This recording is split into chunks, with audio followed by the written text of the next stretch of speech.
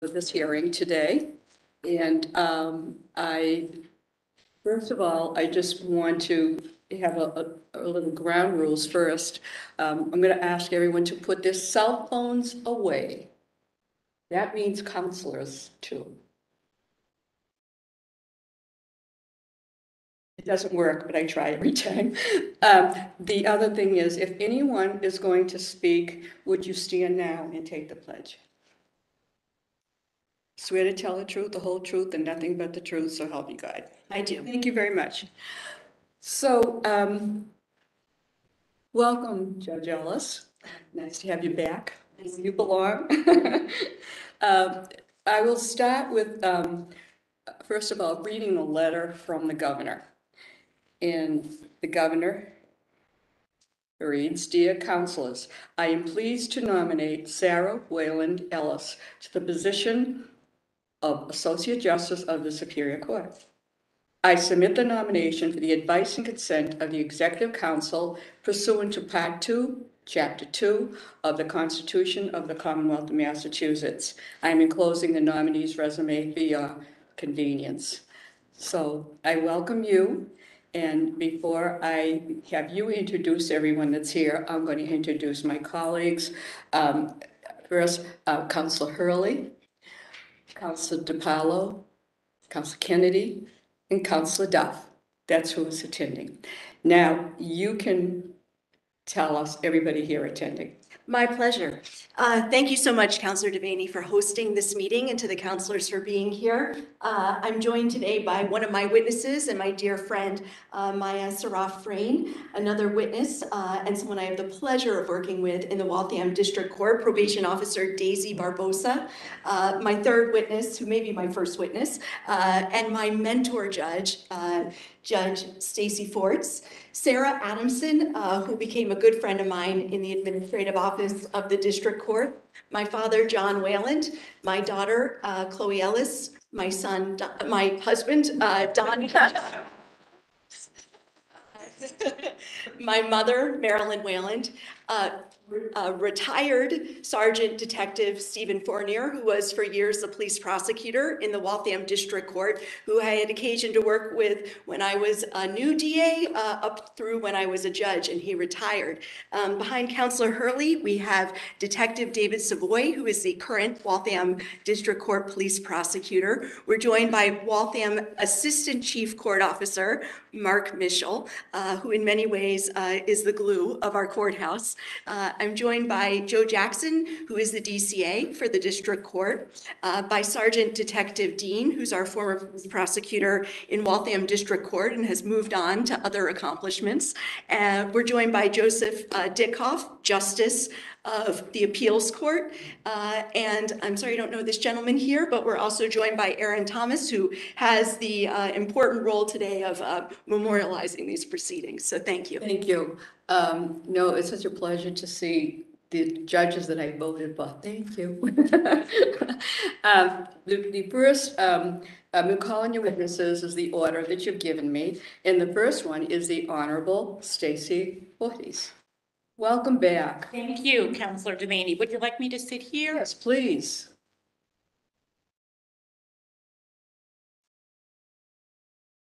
So let me start off by saying that I am truly honored to be before all of you, but deeply honored to be here in support of this nominee. I have had the pleasure of working with Judge Sarah Ellis for the past 8 years now in a variety of capacities. First introduced to her in 2014 when she was Deputy Legal Counsel and Director of Legal Policy for the Administrative Office of the District Court for Chief Justice Dawley. I had an opportunity to work with her, observe her during many judicial trainings for judges that she helped to put on during our annual judicial conference. She would provide updates and give advice to judges on the law on a regular basis. But I really got to spend some time with her when she was assigned to work with the criminal committee of the district court, for which I was a member. And the district court criminal proceedings committee was responsible for a variety of things: updating the jury instructions, working on forms, pretrial condition forms, model plea colloquy. So I had an opportunity to work closely with Sarah on all of those things, as well as other committee members. One of the things that I discovered immediately when she was a lawyer assigned to the administrative office, and I think that every colleague would tell you now about her, is she is one of the smartest, most thoughtful judges that we have in the district court. And I think every judge, no matter their level of experience, judges who have been on the bench for a long time would say that she is a valuable resource to all of us. I've had an opportunity to work with her as the regional administrative judge. When she was appointed, we were all thrilled to the district court. I was particularly thrilled when Chief Justice Dawley assigned her to sit in the region for which I'm responsible for administrating. As she mentioned in her remarks, Chief Justice Dawley also called and asked if I'd be her mentor when she was appointed as a judge. It is the easiest assignment he has ever given me. I tease her and tell her that often I would just call and say, everything okay? And that would be the extent of the advice that I would give her. She has been a fabulous judge in the district court. She has worked in every court in the region. Many of you are familiar with some of the courts in the region for which I'm responsible. Lowell and Lawrence being some of the busiest courts in the region. She sat in those courts, handled jury trials, bench trials, motions to suppress, you name it. She most recently was assigned to sit in the Waltham District Court, where she sat with the late Greg Flynn, a beloved colleague for all of us.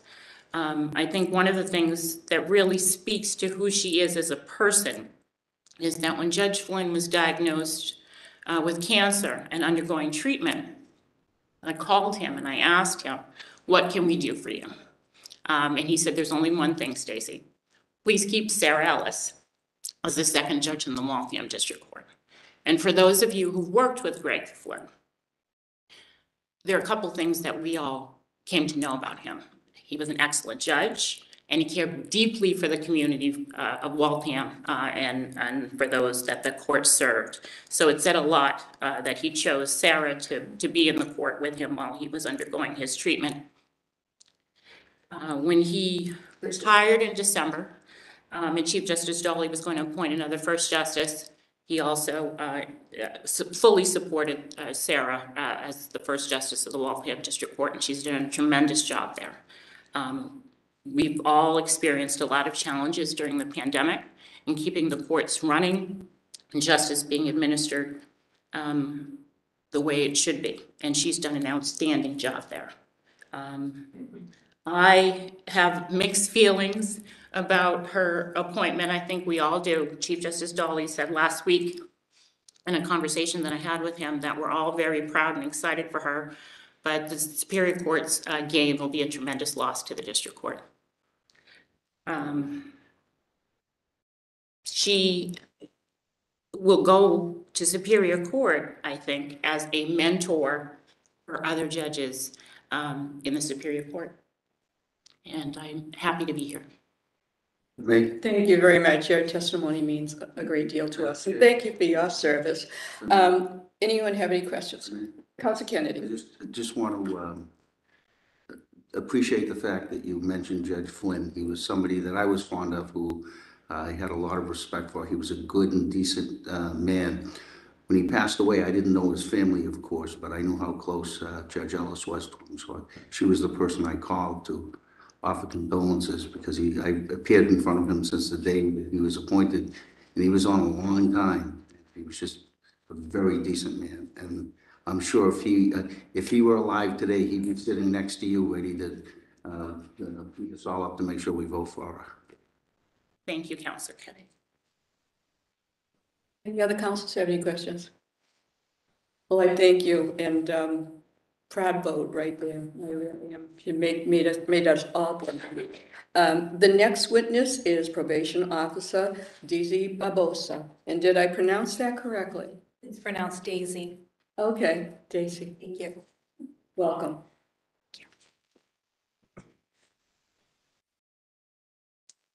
Good afternoon, and thank you for having me today. As you all may already know, my name is Probation Officer Daisy Barboza. Currently, I am a probation officer over at Waltham District Court, where I had my first encounter with Judge Ellis 3 years ago, where she sat on my interview panel. Fast forward today, I've been over at Waltham District Court for 3 years, and but prior to that, I served as an associate probation officer for the Cambridge Juvenile Court of the Middlesex Division. Coming here today, I really did not want to sound too cliche, as most of the things I'm going to say are things that Judge Ellis probably already know. However, I wanted to speak from the heart, and I think that that's the best way to convey my message and convey and speak about Judge Ellis. So I plan to do just that. I want to start off by simply saying thank you. Thank you for being an amazing person. Thank you for being an amazing mentor. Thank you for always treating everyone you come across with respect, with courtesy, compassion, and dignity. Thank you, but most importantly, thank you for being a judge of reason, a judge of fairness who always makes decisions with patience, tact, and integrity. Judge Ellis, that is really a true reflection of who you are as a person and an honorable justice. My opportunity of working with Judge Ellis will be something I forever will remember. I can give you a million examples of how great she is as a person. However, I will say some of the moments that are memorable to me were your moments of guidance, especially as a new probation officer in the district court. Everybody knows how terrifying that can be sometimes. I will say that some of the moments that stood out to me the most were the moments of guidance. Those moments developed me to becoming a professional who look at the totality of situations before making decisions. I became a probation officer who upholds the court orders while treating my probationers with respect and still being able to be assertive and firm while upholding court obligations. Your humility has always been transparent as a leader, and us over at Waltham District Court is beyond have had you serve as first justice. Although I am saddened to see you go, I am so happy that others will continue to experience what we have experienced. Thank you for always representing the criminal justice system to its highest honor. I really mean that. Thank you. That was from your head. Thank you. Any councils have any questions? Thank you. No. Thank you very much. Next witness is Maya Saraf Frayne. How did I do? Perfect. Excellent. Good afternoon to the members of the Governor's Council. I'm honored to have been invited by Sarah to speak on her behalf in this forum. Thank you all for giving me a few minutes to share some thoughts about Sarah as you consider her for a position in the Superior Court. I feel so fortunate to count Sarah as one of my closest friends. Sarah and I met almost 25 years ago when she and my husband Brian were classmates at Boston College Law School. During that time, Brian and I also became friends with her husband Dawn, who was also a BC law student, and we've remained very close ever since. Our children are all within 3 years of each other and have grown up feeling like cousins.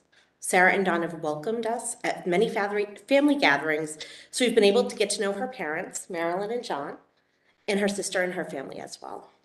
Over many years, we've been friends. We've enjoyed vacations together, outings around the city, and spent countless evenings sharing dinner and great conversation.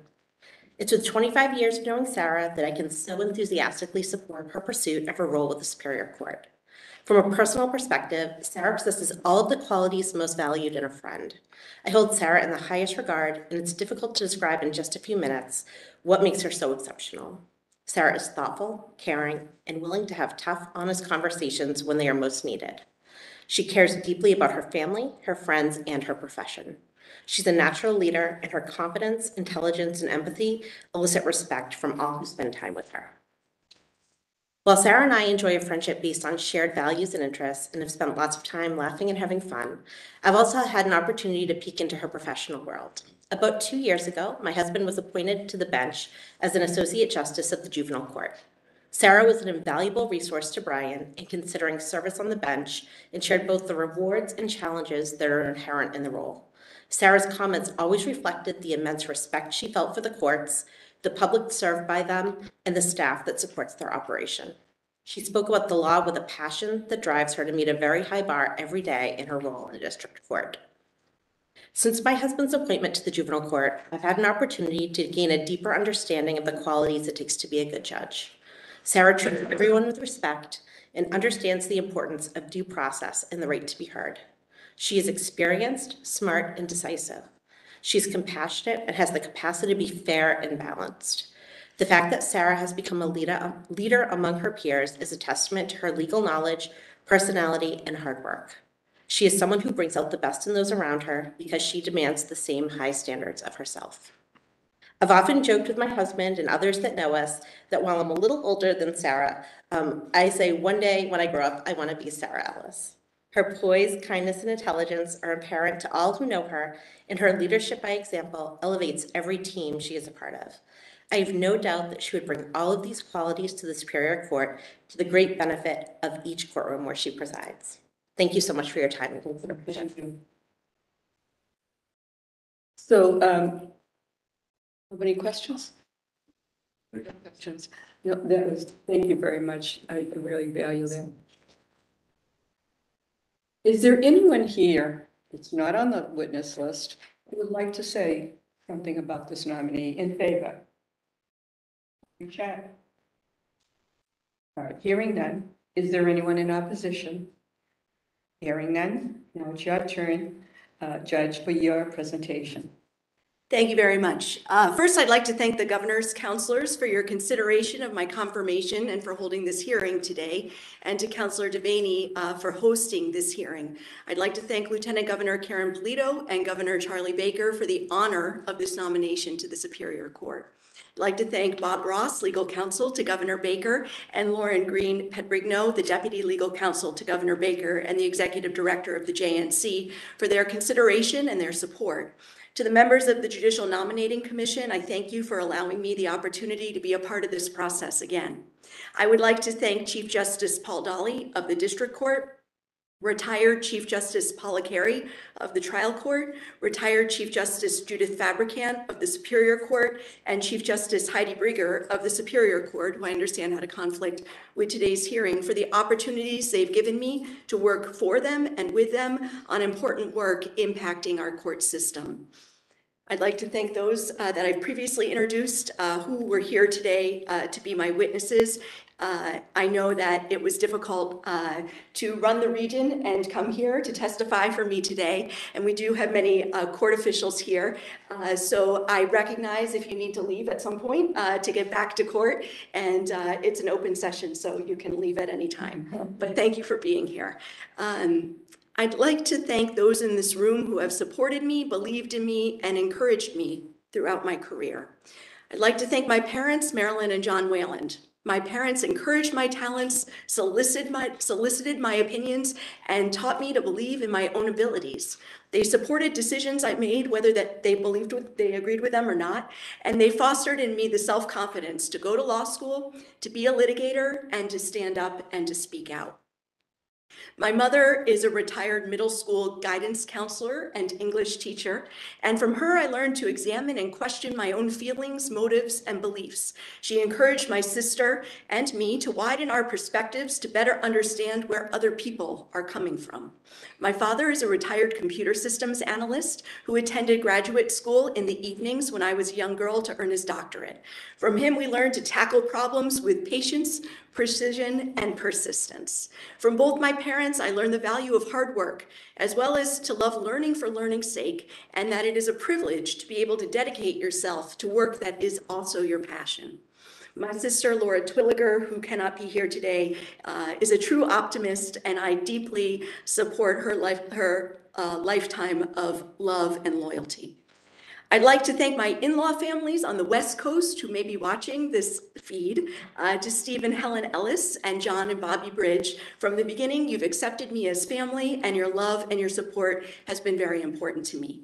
Thank you to my husband, Don, who I met in 1999 at Boston College Law School. And as we approach our 20th wedding anniversary in just 2 weeks, he has been my steadfast champion and ally. He has always encouraged me to follow my heart, to trust in myself, and he has supported me throughout.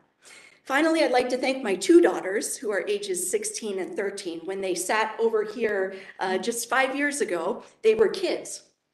And I could not be more proud of the individuals they are growing into. My younger daughter could not be here today as she has her middle school theatrical debut this afternoon, but my older daughter is here. And I appreciate that both my daughters are compassionate, loyal, smart, kind, funny, diligent, and brave. I am excited to watch them find their passions, pursue their goals, and to make the world a better place. My desire to be a public servant grew in part from the many values I learned from my grandparents and my parents. I didn't grow up in a family of lawyers. The Freed, Fogelson, Ronan, Weyland melting pot from which I am immediately descended had many smart, creative, and driven people, but their talents didn't lead them to the study of law. I was raised with an emphasis on education, intellectual curiosity, hard work, and self-sufficiency, with a strong emphasis on being true to myself in all circumstances. I wanted to become a lawyer because my experiences taught me that the law is a powerful tool to help others. In college, I worked as a receptionist, typist, and clerk in a small medical malpractice firm. There I met people who had suffered debilitating injuries and illnesses who had turned to the law for recourse. In the state's attorney's office in Maryland, where I volunteered through many of those same years, I assisted victims of violent crime and their family members who were waiting for trial, scared to testify, but finding the courage because they believed our legal system would deliver justice. Being a judge in the district court for the past 5 years has been a privilege and an honor. I have seen the impact that poverty, lack of education, substance use disorders, trauma, and mental health have on the lives and choices of people appearing before me every day. It has been immensely rewarding to use my education and experience to serve our communities, as well as parties in need of the court's intervention. The work of the district court is immediate and impactful. The colleagues I have had the honor to work alongside in the district court are serious about our work, dedicated to serving the people before the court, and wonderfully supportive to each other. When I worked in the administrative office of the district court for Chief Justice Dawley, I valued the intellectual aspects of the position, including the opportunity to delve into many of the district court's more complex legal matters. I participated in multiple initiatives across trial court departments, analyzing how legal, procedural, and statutory changes could advance the administration of justice. Our work was focused both on continuing to improve the court system as a whole, as well as examining specific and often novel legal issues as they arose. And I found this work to be interesting and engaging. Until I joined the district court bench, I didn't realize how much I missed the direct connection of my work to the lives of specific people. Every day I make decisions that directly and immediately impact the lives of individuals before the court. My decisions resonate in the communities that I serve.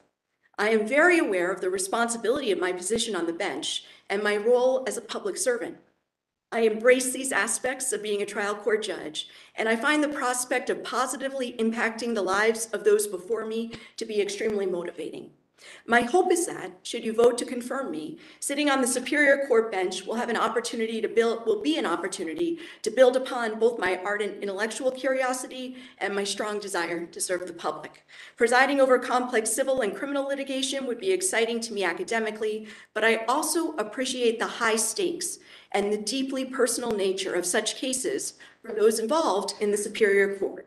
I would endeavor, as I do now, to treat all litigants with respect, compassion, and dignity. Judges are called upon to keep an open mind. Over the past 5 years, I've had the opportunity to reflect on this directive. It's often used as a figure of speech more than an instruction. What does it mean truly to keep an open mind? To truly consider something that way? We all bring our unique life experiences, perceptions, and references to anything that we consider. The challenge to approach each case, each litigant, each circumstance with fresh eyes appears on its face to divorce us from our history and experience. So in practice, what does that mean to keep an open mind? To me, keeping an open mind is about humility. As judges and those here who practice in our trial courts, we see a lot. People on their worst days, in crisis situations, and impacted by trauma. Writer and novelist Paul Auster wrote in his work, The New York Trilogy, "Every life is inexplicable. No matter how many facts are told, no matter how many details are given, the essential thing resists telling." For any person appearing before the court, we judges see the aspects of a litigant presented to us, but we cannot appreciate all the complexities that has led each person to the circumstances that they face. We may study legal concepts comprehensively, but we are constantly challenged to apply these concepts to the unique lives of the people before us. A dear friend to many of us here lived by the phrase, "There is nothing more ignorant than certainty." This is an important and central mantra to any judge. The promise we make as judges is that we will be fair and we will be impartial. To do so, we must be active listeners, we must patrol our consciousness for bias, and we must be humble enough to recognize limitations in our own knowledge and experience and keep the open mind necessary to process new ideas, arguments, and perspectives. Those before us are deserving of decisions made with reason, compassion, and humility. I'm deeply thankful to this Governor's Council for the opportunity to serve as a district court judge. 5 years ago, you entrusted me with this position, and I've worked to honor your confidence and your trust. If confirmed to the Superior Court, I am confident that I would continue my career on the bench in a manner that serves the public fairly and utilizes my professional and personal strengths. Thank you. I look forward to any questions you may have for me. Thank you very much. I open up to the council and we go by the rules, and I will call on Councilor Duff. Thank you. You know, I'm very impressed with you, your resume, your education, liberal arts education, which I'm a big fan of. Share with your parents the ability to read and write, which I think is underestimated today. And Kenyon College is just a tremendous place to have studied as an undergraduate, so well, good on you. I also liked very much that you spoke about your children as being brave. I think that is, I think being brave and having courage in this world is two things we all need to have, a lot of them that they're hard to have. So I hope they can continue that with the guidance of you and your husband. I really only have one question. We didn't talk about it. It's not in your resume. Do you like baseball? I have two questions. So I was in drama club. As you know from our conversations, I am, to my detriment, not a particular sports enthusiast, and my husband is grimacing as I say that, and you have Justice Dickoff behind you.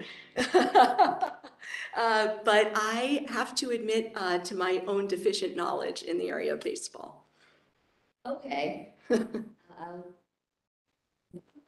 I had an algebra teacher that would sometimes write VOD on our benefit of the doubt. So I'll give you benefit of the doubt on that. Who would you root for? Baseball. So that is also a loaded question. It is a in loaded my family. question, and think for So I know that the hometown carries the day in this conversation. I will say that my family's from New Jersey, and my husband grew up with a grandfather in Seattle, but who grew up in New Jersey. So I have to admit, especially if my uncle's watching. These guys are looking at you like, come on. I know. So now's when everyone in the room leaves. I enjoy watching the Red Sox play baseball. Done. I have no further questions. Councilor Kennedy. I started interviewing you for this job the day you started in the DA's office. Well, I don't have to ask you any questions. I've been asking you questions for a decade and a half at least. So I'll vote for you. Okay, Councilor Powell. Thank you. Well, the weighty issues are out of the way, so I have some inconsequential things. Anytime I get multiple phone calls from Councilor Kennedy about a nominee, it raises a lot of red flags. So hopefully this goes okay. So whenever I ask this, I preface it sometimes with the disclaimer that I have no problem with prosecutors. I entered law school intending to be a prosecutor. My first summer internship was in the Suffolk County DA's office. The Child Abuse Division changed the trajectory of my life. And Justice Dickoff, no way he remembers, but he gave me the opportunity to write 2 appellate briefs that summer. So it was a great summer. And if the ADAs were paid more, I would have gladly pursued that path. Nonetheless, I do concern myself with balance on the bench. And so we do continue to have a preponderance of our judges coming from prosecutorial backgrounds. And I know obviously you've been on the bench for some time now since that experience. But how can you assuage my concern about having a broader perspective than just the prosecutorial mindset? Well, I would rely on my track record on the district court bench. I have endeavored to be fair and balanced. I think that my experience as a prosecutor was important in terms of my education and my frame of reference. And I think one of the things that you learn in that position, especially as it relates to district court, but really superior court as well, is that both defendants and victims come to the equation with a lot of obstacles.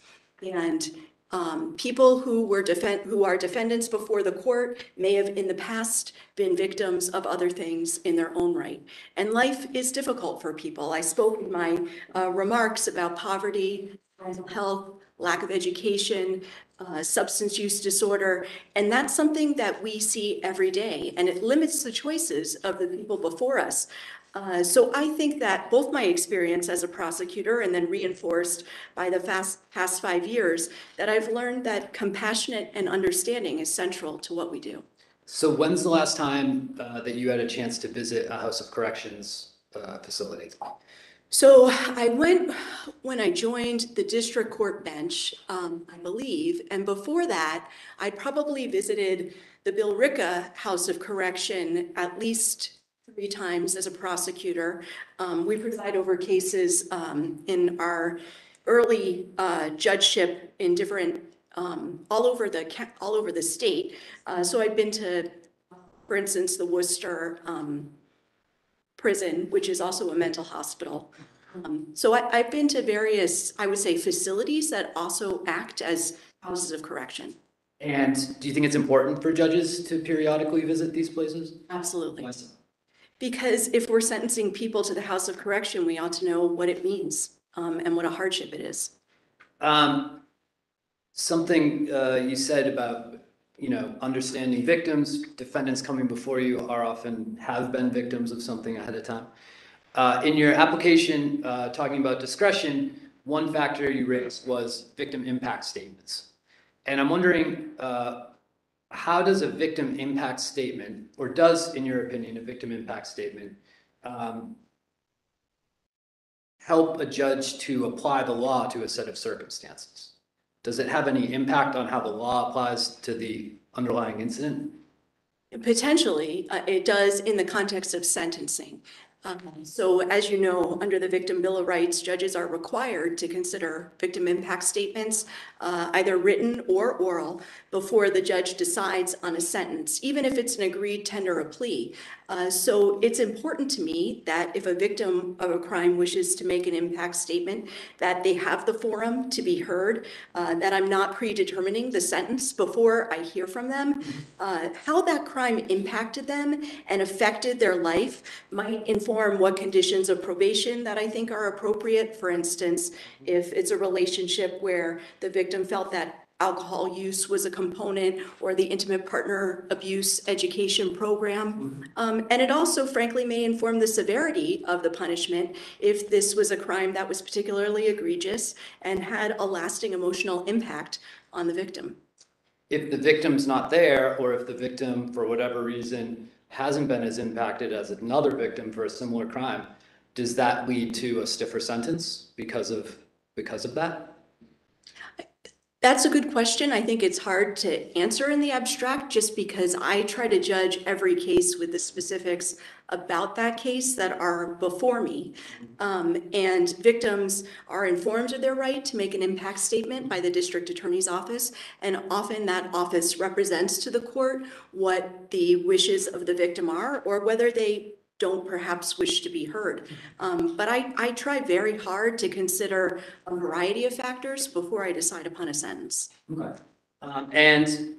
You, I believe, currently serve, although I know that your application was written, I don't know how many months ago, on the trial court committee to end racism and systemic barriers to justice. Yes. That's quite a title for a committee. In the time of your application, you wrote about intending, it sounded like it was in its infancy. What's going on there? So that is a trial court committee, and I'm turning to Judge Forts because Judge Forts leads the district court committee on racial and ethnic fairness. And this committee in particular is a trial court committee of which there are different working group subcommittees. This subcommittee of which I am a member is led by Judge Paul Smith. And yes, at the time that I applied, the committee was just at its early stages. And to a certain extent, we still are. The committee, the jury subcommittee, is looking specifically at what obstacles exist that would impede the right to a fair jury trial. And we intend to examine topics such as the use of peremptory strikes, whether hardship excusals are related across the board to low-income jurors, jurors who need childcare. We're also looking at the felony exclusion, which right now I believe is a 7-year felony exclusion, and ought that number be shrunk. But in order to examine these questions, we're very much in the data collection mode right now. And as you know from the Harvard study, which went into depth on the different methods to collect data, relying on one database alone is insufficient. We certainly have access to mass courts. In the Harvard study, they cross-referenced the mass courts data with DeCegis, and that's important to drill down on individual cases and numbers of defendants. Do you believe that there should be more data collection and sharing among some of the organizations in our justice system? Do you believe that we're missing important data, especially in the Harvard study? So I think one of the obstacles, I've thought about this a lot on the basis of the different committees that I've been a part of. I think one of the main obstacles is that a system like mass courts was purchased and used as a case management system with a very discrete purpose within the trial court. And we're now asking it to generate information that it wasn't necessarily designed to collect and might be collecting inconsistently based on individual practices in courts. And I think it's important for the court system to look at that across the board to see where we want to go in the future and what's the information we need to pull out of it, and then educate the employees of the court system about how to input that data. But to your question about sharing data, I think that we saw the power of sharing data in that study, which was so specific and came out with, I think, important results for everyone to know of. You very well know then that the sentencing disparities along racial lines happen in Superior Court, where Black and Latino defendants are twice as likely to be brought to when there's concurrent jurisdiction with the district court, which obviously exposes them to longer potential sentences, but also, in fact, does result in longer sentences for similarly situated defendants. Entering Superior Court, do you have a role to play in addressing that? Yes, I think every superior. How does a Superior Court judge, or any judge, how would you approach that process?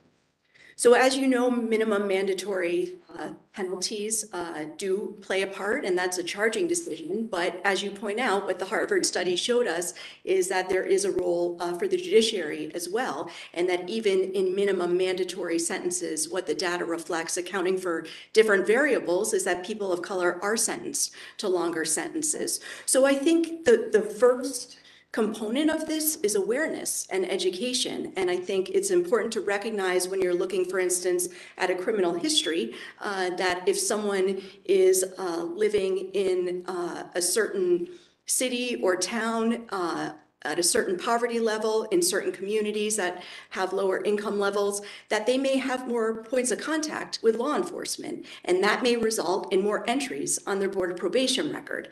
And that people don't start with an even playing field on these issues. And I think it's important to bring that education to a review of the different factors that you're considering when sentencing someone.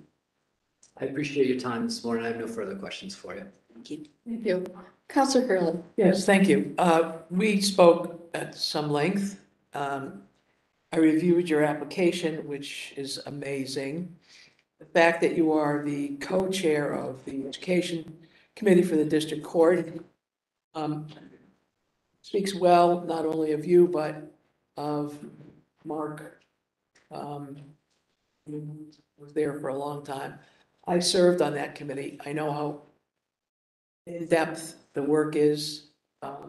You get exposed not just to criminal, you get exposed to civil, all different kinds of issues that are for not only our court and the district court, but throughout the court system.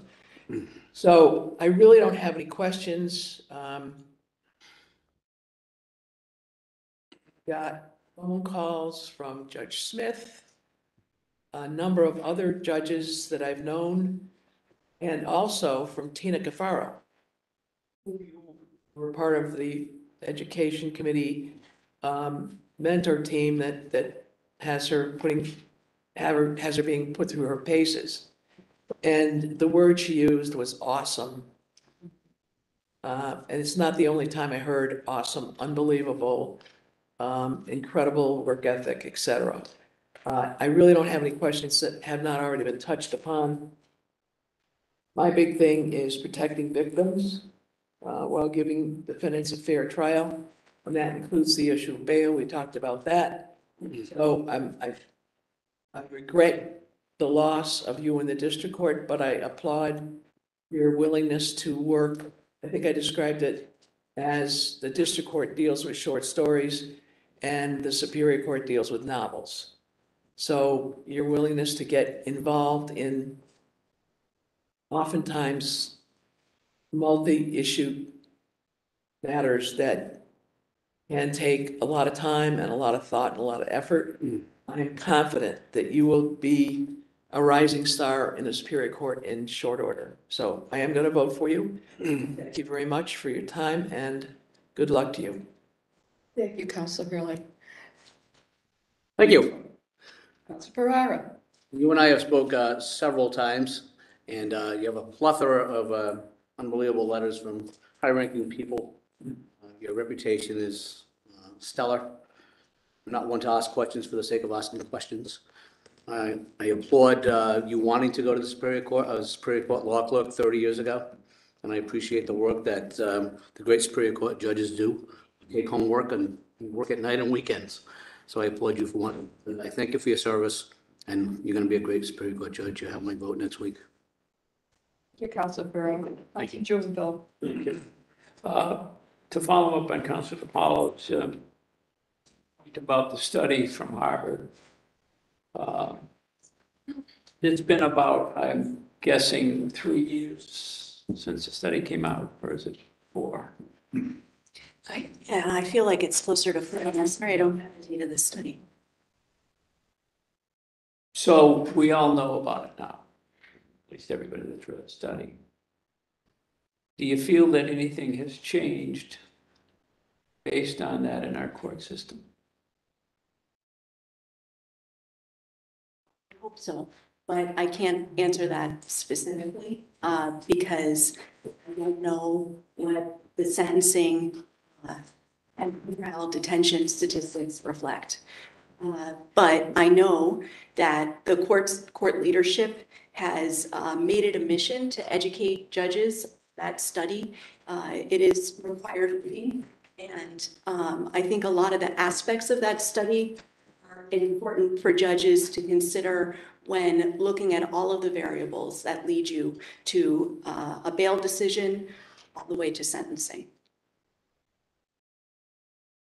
I haven't obviously done any studies after that study, but I am in the Superior Court a lot and the District Court a lot. And I don't get a sense it has changed. I hope I'm wrong, I hope it has, but I don't get that sense. I think the charging by DAs hasn't changed much. The discrepancy pointed out in the study is that Black and Latinos get charged or indicted more than whites or proportion of population. I still feel hasn't changed much. And of course, everybody plays a hand in what the study said was one word for what's going on in our system was racism. The only word. So I know everybody plays a hand in it. I mean, that the charging authorities charge and it winds up in the lap of a judge. Better for worse, you're stuck with it, right? To some extent. Sorry, stuck with what? With the charges that are before you and the defendant comes up. And again, I haven't done a study on the amount of incarceration since that, but I hope I'm wrong, but I don't get a sense it has changed much. And the only way people end up in prisons or houses of correction is because the judge puts them there. I get the sense that the minority members of our state that live in minority areas of our state interact on a higher level with police and individuals that don't live in those areas. As a result, the more contact police, the more chance that they're going to get charged with a crime. I don't see that change much since the study. But again, I could be wrong. So from the study, what do you glean you can do in the Superior Court? Yes, bring your knowledge on the issue, help in any way you can to alter the course we've been on up to the study and maybe right up to now. I think it's important to bring an educated eye to the information that's put before the judge about any individual before the court. One of the things that the study talked about is people of color, men in particular, being charged with gun and drug offenses at a higher rate than people who are white. And to your point, the judge does not control what the charge is, but we certainly can look at someone's criminal history, to look at where they live, to see what those early interactions were with law enforcement, and to decide how much weight to give that information on the basis of the challenges that that particular individual faces. I get the sense that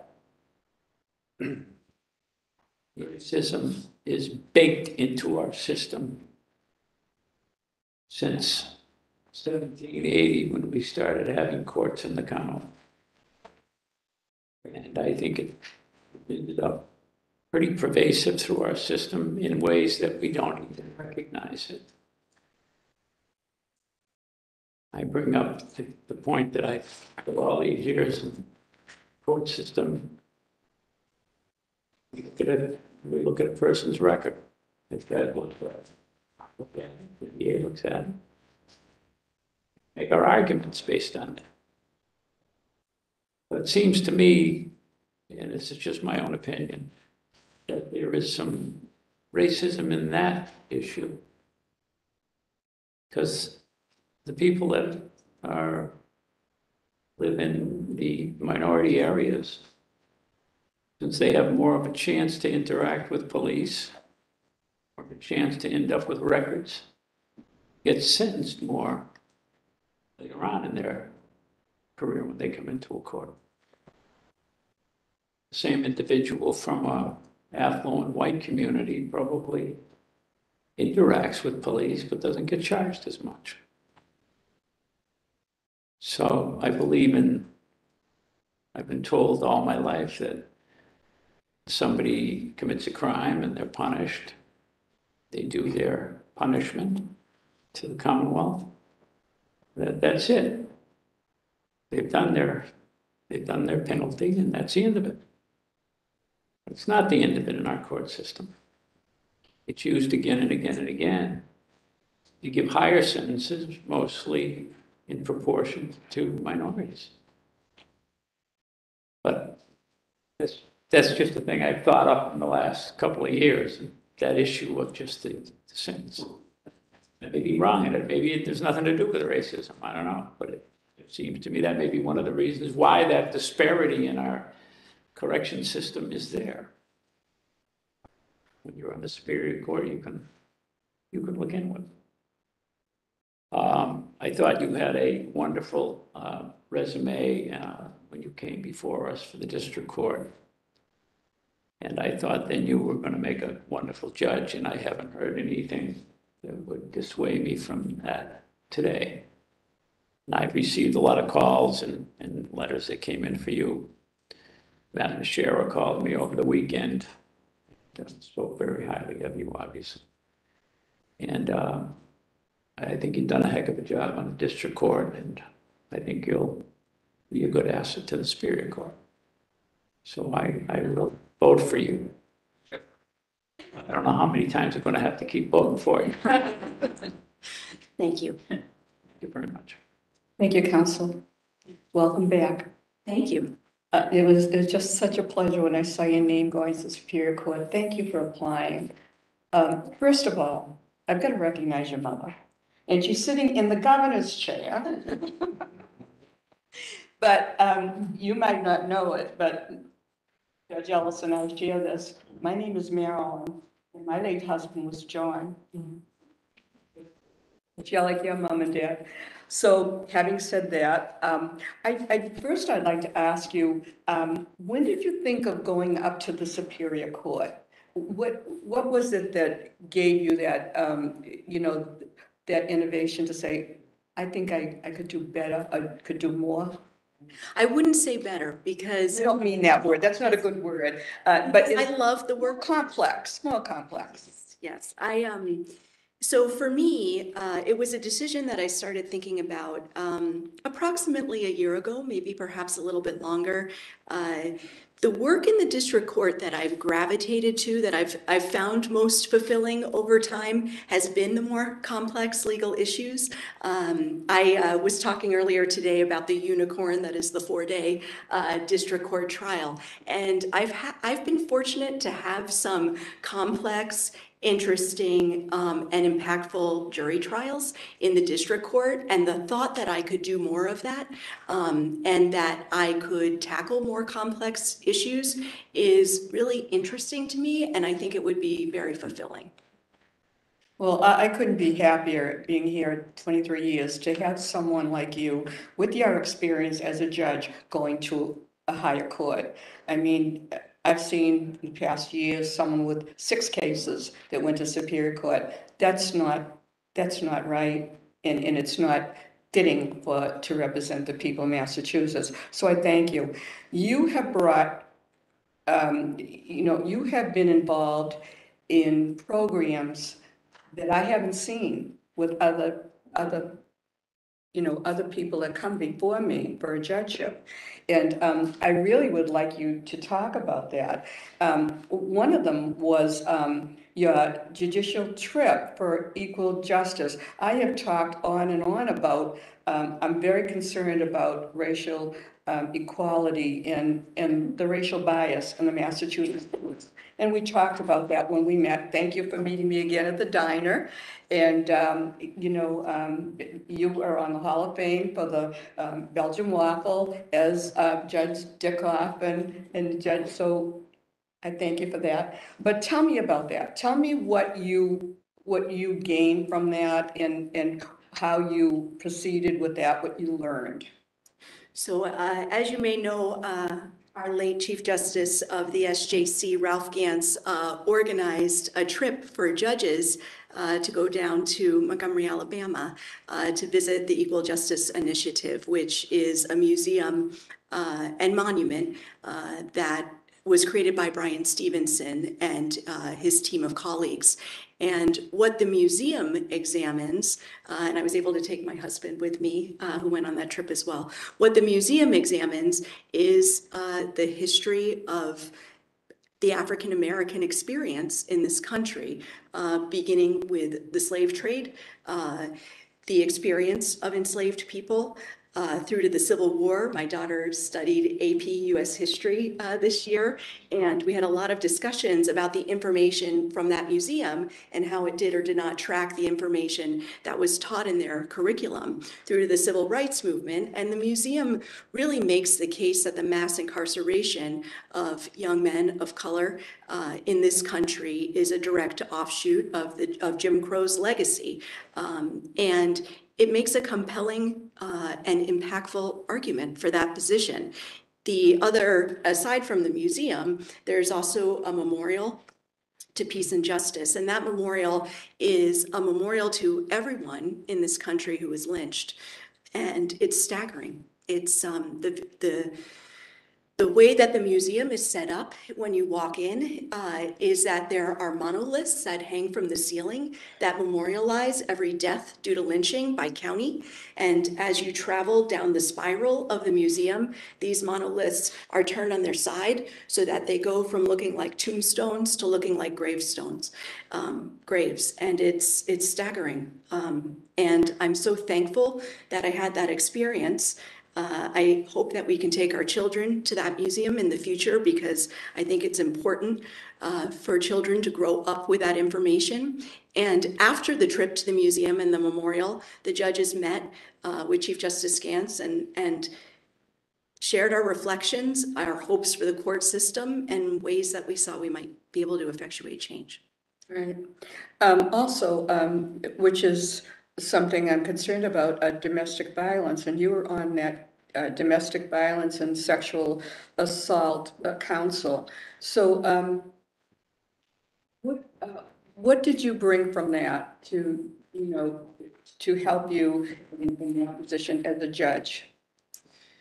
In the district court and in the superior court, we see a lot of domestic violence, and sexual assault crimes are some of the most serious cases that come before us as judges. We were looking, when I first joined the committee, at education initiatives for judges and for all court staff. Before I joined the bench, when I was part of the administrative office of the district court, I worked with Judge Mary Ann Hinkle to come up with a training curriculum, which is required by statute beginning in 2014 for all court personnel to receive training on domestic violence, to understand what reoffense and fatality risk factors are, to understand the directive to sentence for certain crimes, to intimate partner abuse education program, and also to understand that defendants who are charged with crimes of domestic violence were often, as children, the victims of domestic violence themselves, that it is truly a vicious cycle in that regard. I want people here to know that I ask questions. I don't ask questions for the sake of asking questions. I know this judge. I have met her for hours when she first came before me and last week when we met again. But I want people out there, thank God for public access now, to hear why this person is qualified, why she's experienced in her personal life. And that's why I ask questions. So the council doesn't like me asking questions, so they established a 15-minute rule that I'm ignoring today, okay? And it's supposed to be only 15 minutes between the counselor and the nominee, but you deserve to talk about your achievements and what you've been involved in. I was very interested in your involvement with Justice Agnes, wonderful, wonderful man, and Judge Tikoff. You are involved in some publications, and you're still working on one with the judge here. But tell us about that. I know, but you tell us. So Justice Dickoff is smiling. So as you know, Justice Dickoff and I had the honor of working together for Chief Justice Dolly at the Administrative Office of the District Court. We started on the same day. We had cubicles right next to each other, and working with someone as smart as Justice Dickoff, you learn a lot. But to your question about Judge Agnes, so Judge Agnes, as you know, is the president of the Flashner Institute at this time, and he has developed several publication initiatives for Flashner.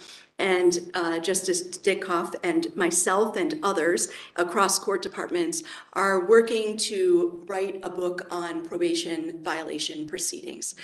So that has been an opportunity for us to continue our academic interaction and our friendship. And I've also been working with Justice Hanlon on publishing a book on harassment orders. No, that's great. No, that's something that we don't hear of, and I want to give you the opportunity to talk on that. The other thing is your publications. That's to me very important, that you've taken the time to write things. And tell us about the publication you wrote about, what was it, I'm trying to think, the jury proceedings, or what was that one particularly? I'm trying to think. I'm not sure. One of the publications that I had occasion to write about Was it probation, or I don't remember. Oh, I know, drug courts and how they impact participants, courts, and communities. And I have gone to drug courts, and I've said this before, I went to the graduation and I cried.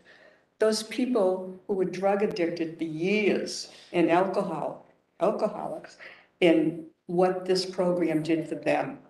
And it was just, I sat in the back and tears came to my eyes when they talked about how it changed their lives. And I wanted to know, these specialty courts, are they productive? They are. They are. They really are. So tell me about that writing. I had the opportunity to work with Judge Hogan Sullivan, who at the time was fulfilling a specific role for the trial court in terms of attempting to accredit our different drug courts. And in doing so, I worked with her on writing the drug court guide. I think Justice Dickoff had a piece in that as well. The drug court guide to lay out a map for drug courts to be reviewed by experts and accredited. And after that, I had the opportunity to write that article about the actual impact that drug court has had on the lives of specific individuals. I'm looking at Judge Forts because Lowell has a very robust drug court, and I think for all of the judges who've presided over that, and we try to use the same, judge who gets to know the litigants, who gets to understand their personal histories, and therefore can hopefully craft sanctions that are immediate and specific to them. We find drug court to be difficult and rewarding. Right. I had to bring this up. It's about someone in public office that you took on that case and taking money from the parking meters and everything. And I'm just going to give a little history to the people here. The judge was Judge Sikora. I'll tell you about Judge Sikora. He had a case in the district court on Halloween, and he instructed jurors to come in Halloween costumes. Can you imagine, as a priest, as a nun, as a traffic post, as a clown? That's Judge Sikora. So he was the judge and you brought that before him, and you could tell us about what that woman did. And she was responsible for the money. And you tell us. I'm happy to talk about it. I was not in Halloween costume. That did not come up in the context of that trial. But that was an embezzlement case that I tried in the Superior Court as a prosecutor. And the embezzlement scheme involved a woman who worked for the City of Lowell parking clerk's office. And she was accepting payments for parking tickets, and she was logging the payments as having been made with the Registry of Motor Vehicles, because there was a direct connection between how the clerk collected the money, their computer system, and then how that was forgiven through the registry so that it wouldn't result in a license suspension.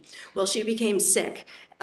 And she wasn't in the office for several weeks in order to make those corrections within the computer system, so that people's licenses were starting to show up as suspended when they knew that they had paid the parking clerk the money. And so the complaints started coming into the City of Lowell about that. And there was an investigation that was launched, and there was an audit that was performed, and it was extensive. And that was a heavy paper case on the one hand that involved bank records. It was about 44,000, am I, yeah. Yeah, it was over $40,000 when it was all said and done, but it took a long time to uncover the amount of the larceny and the number of people that were impacted, as well as understanding all the repercussions of that in terms of their Registry of Motor Vehicle status and all the other fees that they had to pay because of that. Eventually, everything came to a head when other members of the office discovered envelopes of cash taped under her desk in the parking office, and then they were really honing their investigation on her. And one thing that was interesting about that case, when you have that amount of money, is you wonder what happened to the money, and that was never discovered definitively, although it was believed by her colleagues that she had a gambling addiction, as well as her husband, who testified at the trial for the defense. But it was a fascinating case. It took a lot of financial investigation to build the case, and she was convicted. I can't go over everything, all your cases, because they're just fantastic, but one of them was a case, and we talked about it, where there was a driver that killed a police officer, state police officer, that was on a detail. And you want to tell us about what happened? So I'm not sure what. Well, what happened was she was driving and ran over the police officer and killed him. And so I thought that you judged properly and you gave her a sentence. It wasn't a light sentence, but was proper for what happened. You don't remember that? I don't remember that specific case being in front of me as a judge. I certainly have had the opportunity to examine, in the context of the administrative office of the district court, different police officer fatalities and judicial decisions that were made regarding license status leading up to that in terms of an after-action analysis. But I don't believe that I've had a case as a district court judge regarding. Anyway, it was a short term, but I thought it was appropriate. And I'm going back to my history and my knowledge of judges. And there was a case where a woman in her 50s was speeding and ran over and killed a local police officer who was on a special detail at a construction site. And the officer had a wife, 5 children, 13 to 2. And when it went to court, the judge ruled, I told you, the judge ruled suspension of her license for 6 months. And then he turned to the widow holding the 2-year-old with her other children and said, "Do you know what it is to go without a license? You can't drive for 6 months." I don't want that kind of a judge. And I just said his name before, I'm not going to say it again. And that's what I see. So I do my homework, and I really, I have been so proud of my vote for you. I vote for Judge Bliss, my judge, Judge Ditkoff. I'm very proud of it. And when I do occasionally vote no, I tell why, I document it, and it's documented in in our office.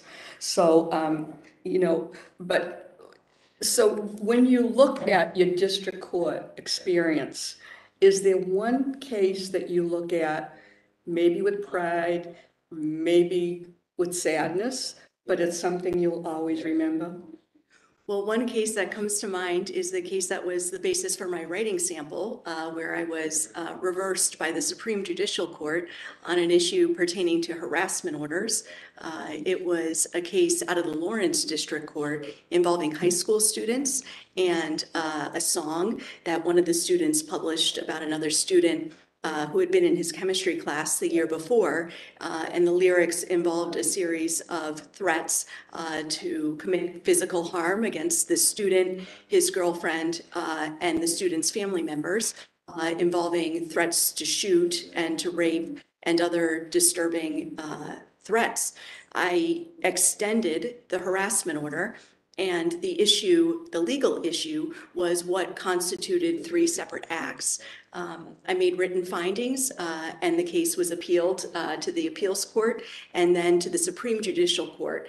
My analysis, I recognized at the time, pertained to novel legal issues, ones that had not been decided specifically in the past.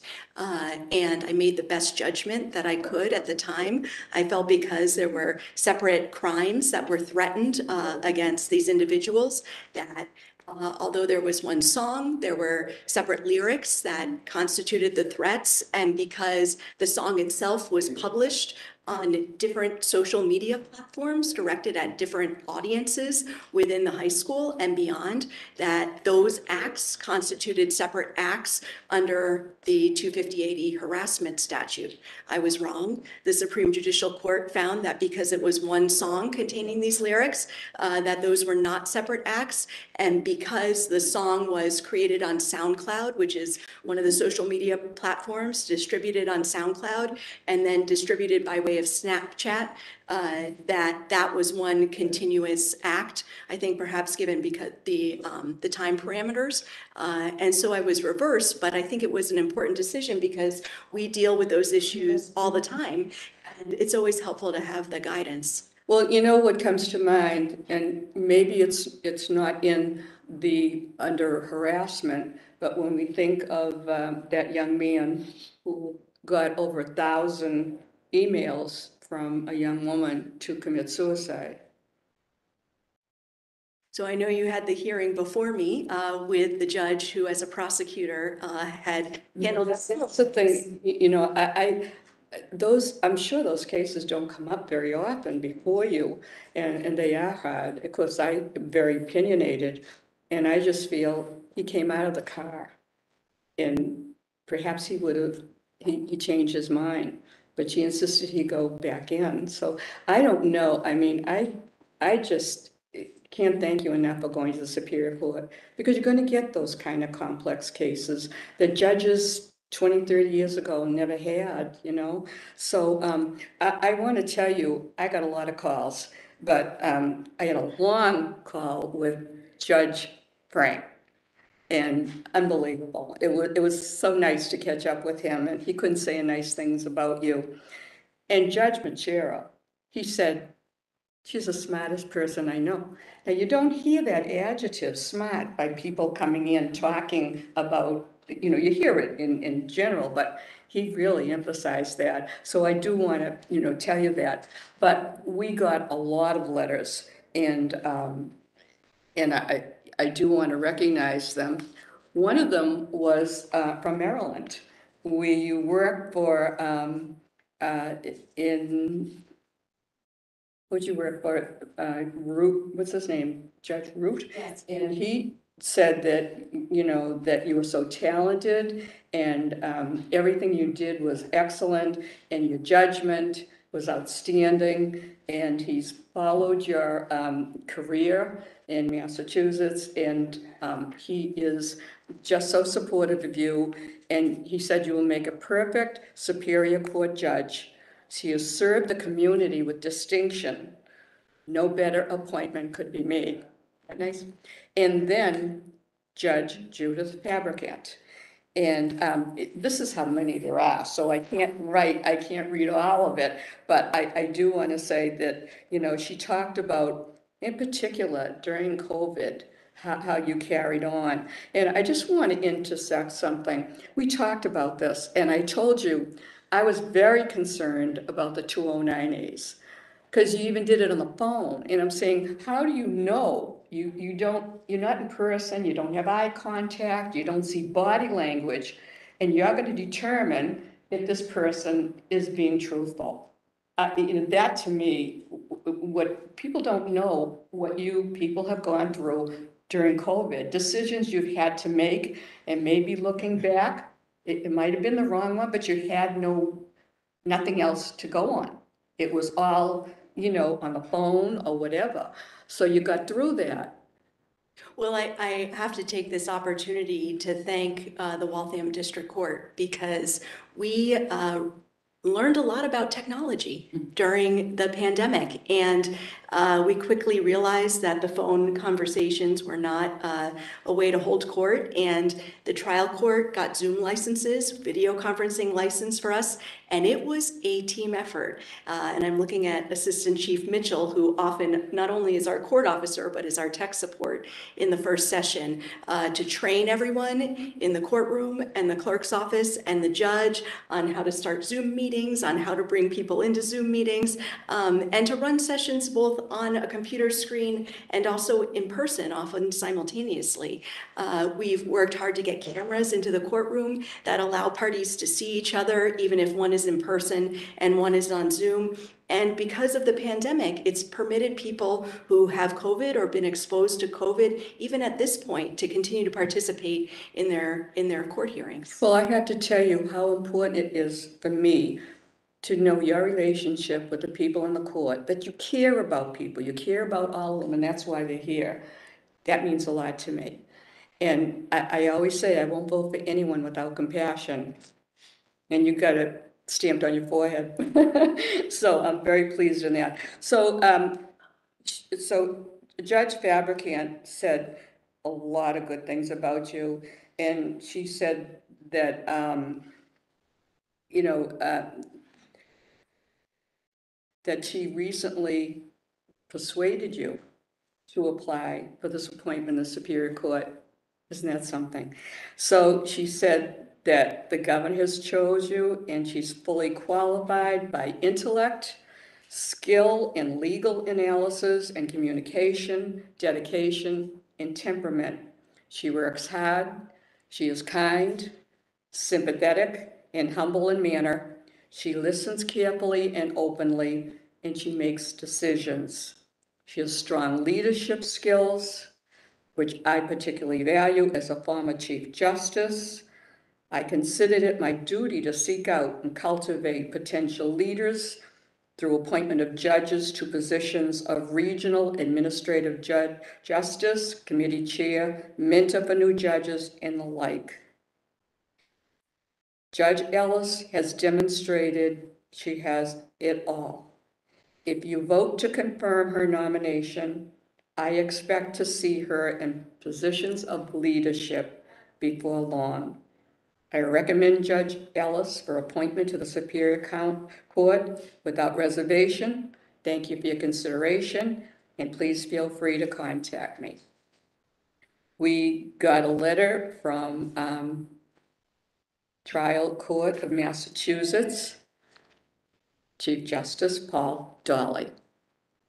And he's writing in support, and he said it was a privilege to work with you as Deputy General Counsel in the Administrative Office of the District Court for 2 years, and more recently as the Associate Justice of the District Court for the past 5 years. He has the highest recommendation for your confirmation, and he said it will be a significant loss to the District Court. I'm certain that she will be an outstanding Superior Court judge. I can attest she's highly respected by her colleagues in the District Court and members of the bar. Since her appointment in the District Court in 2017, she has demonstrated superior trial and legal skills, strong work ethic, highest level of integrity, and an exceptional commitment to the court. She has earned a strong reputation in the respect of her judicial colleagues for her hard work and sense of fairness. Judge Ellis contributes to the trial courts are significant. She currently serves as First Justice of the Waltham District Court, co-chair of the District Court Education Committee, chair of the Jury Management Advisory Committee appointed by the Supreme Judicial Court, a member of the Supreme Judicial Court Advisory Committee in Evidence Law, a member of the Trial Court Committee to End Racism and Other System Barriers, and a member of the Jury Trial Working Group. She has handled these responsibilities in a highly competent and professional manner. On a personal level, she is a wonderful friend and colleague. She is honest, caring, and dedicated to her family, friends, and colleagues. In summary, I believe she possesses the professional and personal attributes to be an excellent Superior Court judge. I enthusiastically support Judge Ellis' nomination as an Associate Justice of the Superior Court. If you have any questions, contact me. This is a letter from,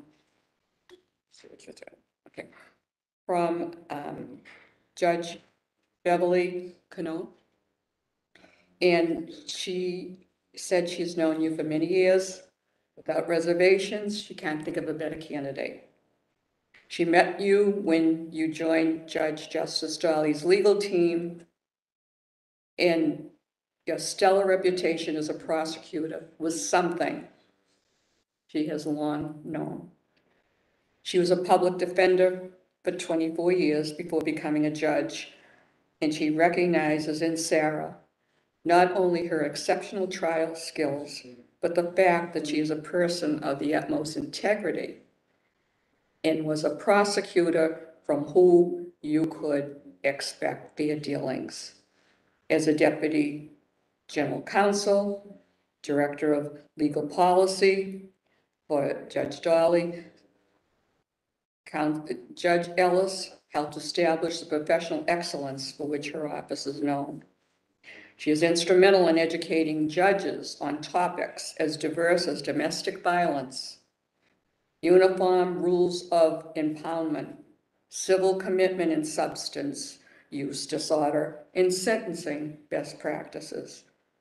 When she was appointed as the district court, she continued her teaching and committee work. In fact, Chief Justice Budd was so impressed with her that when Chief Justice Fabricant retired as the chair of the Jury Management Advisory Committee, Justice Budd appointed Judge Ellis as chair. This was extraordinary, as traditionally the position had been held by a Superior Court judge.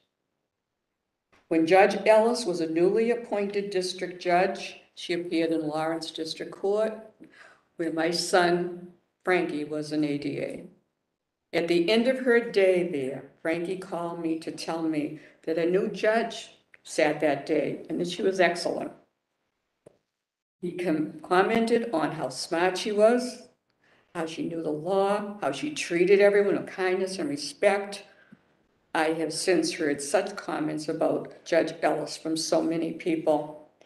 You know, these are very long, so I'm going to stop there, but I just want to put that out, what people think of you and know you and believe what a wonderful Superior Judge you'll be. And so she ends up by saying the same qualities that have made Judge Ellis an outstanding district judge will make her an outstanding Superior Court judge. She's practical, balanced, fair. She is a critical thinker, and she is confident in her abilities. Judge Ellis treats all who appear before her with dignity and respect. I urge you to look favorable on her application. The next one is Judge Joseph Ditkoff. And he wants to express his enthusiasm for your nomination. And he got to know you in March 2014 when you both started as administrative officer of the district court in the same day. He was general counsel, you were deputy. To say that we served side by side for the next 2.5 years would be an understatement. There was not a single project which I did not rely on her expert assistance generously provided. She was instrumental in our efforts to address the opioid crisis, to reform the treatment of substance and disorders, to implement new laws to address domestic violence, and to address reforms in firearm regulation. And he talks about about your humility and unflinching integrity, devotion to justice, and your kindness. And he enthusiastically supports you to be in the Superior Court. And he said that he personally has knowledge of your judicial performance. And because of a recurring medical appointment in the Waltham District Court, I have repeatedly dropped in and witnessed Judge Ellis in action. I have watched her work through tricky, ethical issues with an attorney whose demeanor demonstrated that he knew he could trust Judge Ellis to treat him fairly and with respect. I have watched her connect with litigants and help them to understand what was expected of them and to navigate the litigation process. I have observed her treat the clerks, court officers, and other court staff like valued teammates and friends, and that's what I said that it's important to me. So in essence, he said that he was working together on a bench for judges with you, and we're going to hear from you about that when you've completed it. And he said, I cannot think of anyone who would make a finer Superior Court judge than Judge Ellis, and I commend her nomination for your favorable consideration. And we got a letter from Ryan Dugan, Waltham Complex, and he said that he's honored to write the letter, and he is currently the Chief Court Officer for the Waltham Complex since March of 2020. And he talks about that you have been steady and a calming voice inside the court and during these unprecedented times in the court system, dealing with COVID and the many aspects it's presented. You have always asked for the security department directives when it came to court business. You've had several meetings with all the departments with him and always included and respected any discussions that you had. And he witnessed firsthand your command and control of a busy session in a way that is calming and respectful to all parties. There have been many cases that a defendant has been affected by substance abuse and has been before First Justice Ellis. And in every way, you have taken command for that person, for the hard work it takes to deal with the substance abuse. She takes the time to acknowledge families, friends that are in court, to support the defendants, and express how much it means to the court that they are here to support their family member. He talks about your leadership, and he said the staff in Waltham is a very close-knit team, and that atmosphere comes right from First Justice Ellis. It is with great pride that I'm able to write this letter and hopefully express the level of professionalism and caring that we have for Judge Ellis here in Waltham. And then he asked if anyone wants this. And we have one from First Justice Megan Spring. And she talks about serving with you, and you have a reputation of being intelligent, hardworking, and kind. And you work together, and she said you were a champion of hers. And she said she read my application and prepared me for my interview to the district court bench. Sarah has consistently been an excellent mentor, and she has treated almost every new judge who has come through the district court in the past years with respect. And she is respected and beloved by her colleagues. If she is confirmed by this body, it will be enormous loss to the district court. They all say that, but an immense gain to the Superior Court. Serving as a Superior Court judge requires a slightly different skill set than the district court, and Sarah is more than capable of handling more complex legal matters, longer motion and trial practice, and increased legal research and writing. Sarah is smart, intellectually curious, patient, and possesses an unmatched work ethic. Cannot think of a more qualified candidate, both in intellect and temperament, to serve on the Superior Court judge. Bench. And the last one is from Judge Marianne Hinkle. And she talks about how she served. She has served for 17 years in the first justice of the Woburn District Court. And she talks about how you closely work together, and you quickly became one of the most active and involved members, and you developed an online education program. And she talked about how you covered advanced domestic violence issues, orientation programs, and served on the judicial response system. And she wants to say that you will be remarkable. She was a remarkable district court judge. Many of us with far more years on the bench than Sarah reach out to her for advice on a regular basis. In years before I joined the bench, I had an opportunity to appear before Superior Court judges. I am truly sorry that if Sarah is confirmed to this position she now seeks, we will lose her extraordinary talent in the district court. But I am confident that Sarah's intelligent judgment, demeanor, communication skills, remarkable work ethic, and the passion for the work of a trial court judge will make her an outstanding Associate Justice of the Superior Court. Over the years, Sarah and I have become friends. On a personal level, she is kind, compassionate, thoughtful, caring, generous with her time and attention, ethical, and totally devoted to her family. She is, in short, one of the finest people I know. I recommend her to you without reservation.